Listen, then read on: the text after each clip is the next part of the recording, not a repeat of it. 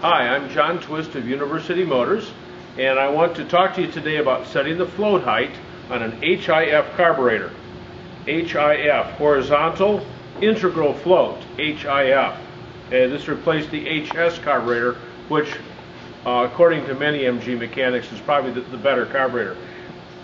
Let's come on in. Let's take a look at the float here, and get this guy in my vise here pretty straight. Here's the float.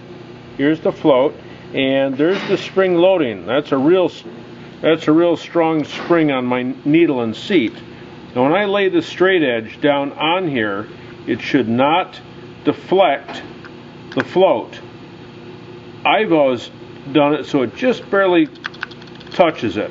But I looked in the book just now, and it said it's supposed to be 1 millimeter between the bottom of this and the bottom of the scoop of the float here.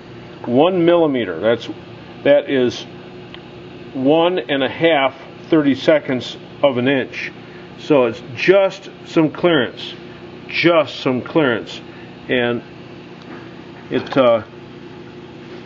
we have to be very cautious about bending anything too far, because here we go, that's bent far too much.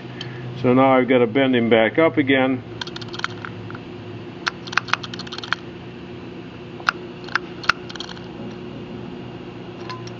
And the whole goal here is to get this scoop in the float so it's 1/32nd, well, 1.5 32nds, 5/64ths, 1 millimeter of an inch away from the straight edge. And I would say we're coming up real close to it here. It's just tricky to do, and I'm still just touching it over and over and over. There we go. There's a gap there. There is a gap. Is that 3/64ths, 1 millimeter, 1/25th of an inch? It's around there. The problem we have sometimes here is that the spring here, this spring that's in the needle and seat, the spring right down in here, sometimes that's a very weak spring, and the weight of the float, once you turn it up, will do this, and it'll push through that spring. Well, you want to measure the float just as it touches the spring. So sometimes you have to do it on the side like this. You can't do it straight up because the float will collapse the spring, but you have to do it on the side so that the weight of the float doesn't collapse the spring.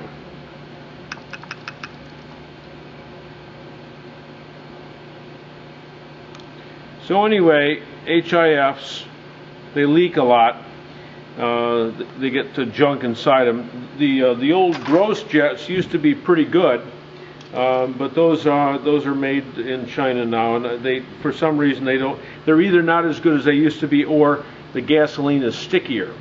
And over a period of time, those gross jets will either stick open or stick closed.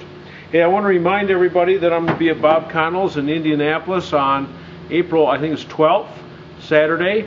If you have any questions at all, you can call University Motors, or you can call Bob Connell's MG service in Indianapolis. And Carl Heidemann and I are having a Tuning for Speed seminar, a 3-day heavy-duty seminar on May 30th. May 30th, of the weekend after Memorial Day. Thank you very much. We'll see you guys later.